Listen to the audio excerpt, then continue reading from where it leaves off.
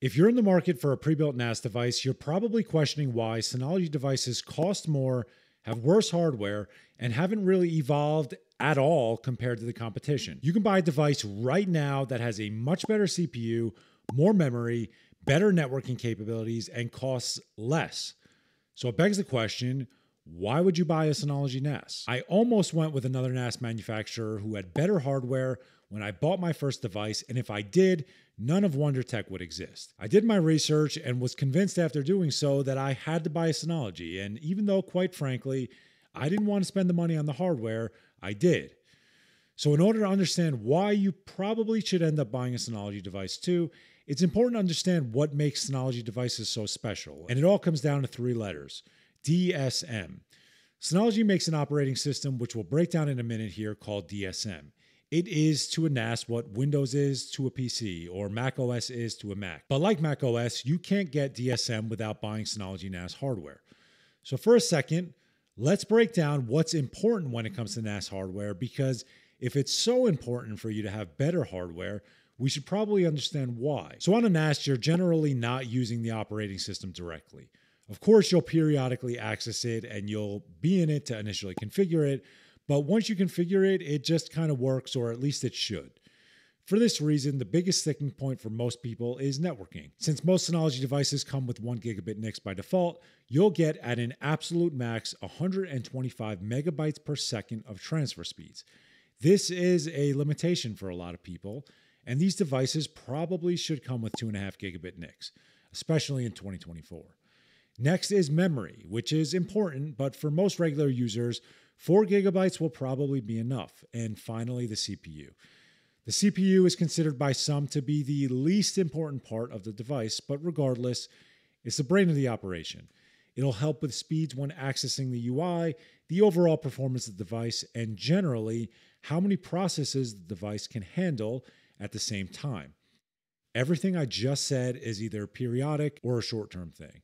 And for day-to-day activities, a lesser CPU will be almost unnoticeable to a regular user. But regardless, there's one point that remains. Synology's hardware is objectively worse than its competitors. So why would anyone purchase an objectively worse device that costs more money? DSM. DSM is the best pre-built NAS operating system that exists today, and this is why. In order to understand DSM, we need to understand what makes a good NAS operating system in the first place. I view NAS operating systems like a pyramid. Just bear with me. The higher you go on the pyramid, the less important things are, but the foundation that exists will support those more unimportant things. The base of any good NAS operating system is the storage pool and volume. Based on whatever Synology device you purchase, you can configure a storage pool using RAID or SHR and configure a volume using BTRFS or ext4. You can also add on things like SSD caching, but you don't have to. This is important because if you run into any problems at this level, everything else is useless. It is the most important part, and generally, Synology devices are rock solid in this area, which then brings us to the next level, which is folder management.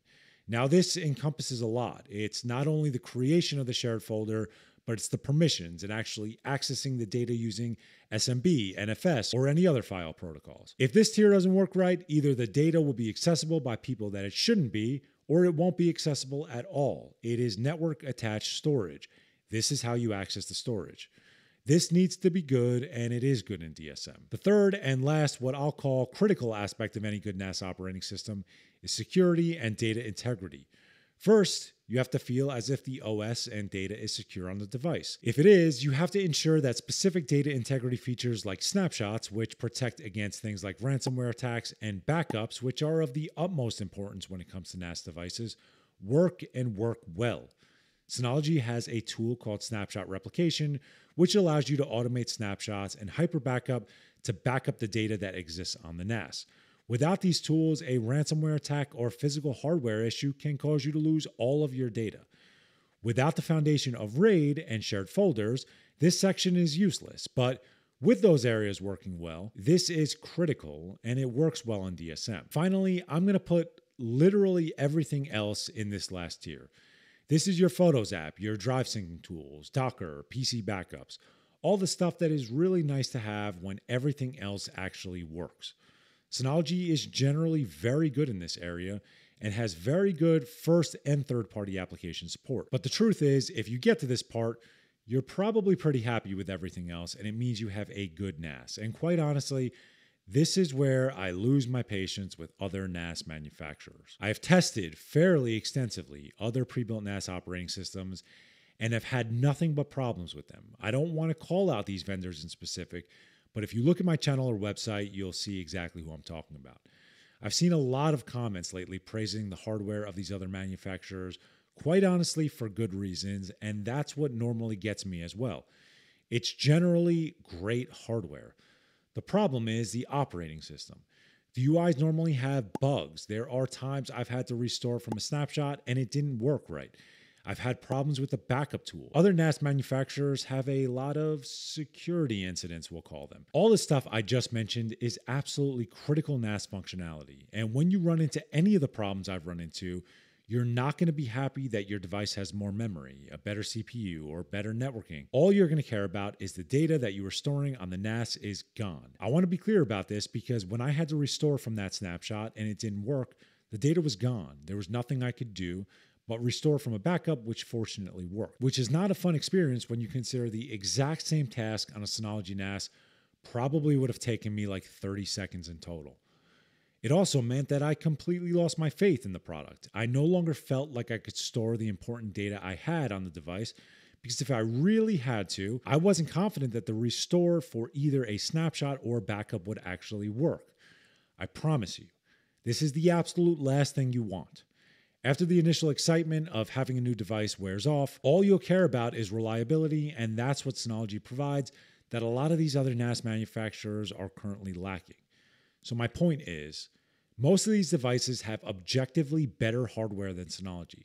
Objectively better hardware that has a bunch of software problems, at least right now, and it's not going to work right when you need it. So are you going to buy an objectively better device with objectively worse software? Are you going to even notice that the hardware is better when the software you're interacting with doesn't work right? I almost did when I purchased my first NAS, but you need to consider this stuff. This is the problem, and this is the reason why you either went with or will go with Synology. This is also the reason why they don't have to innovate, can release devices with objectively worse hardware, and charge more for it.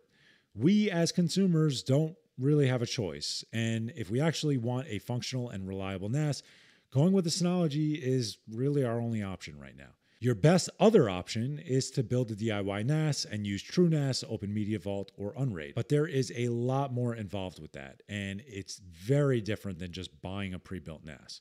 So please, before you jump to another manufacturer for better hardware, please do your own research. Visit Reddit, go to a Facebook page or forums or something. Check to make sure that you know what you're buying into because no one wants to throw money into the wind. But ultimately, you should buy what you want. This video isn't sponsored by Synology. I'm not making this as anything other than a disclaimer of some of the issues that I personally have run into, so hopefully you don't.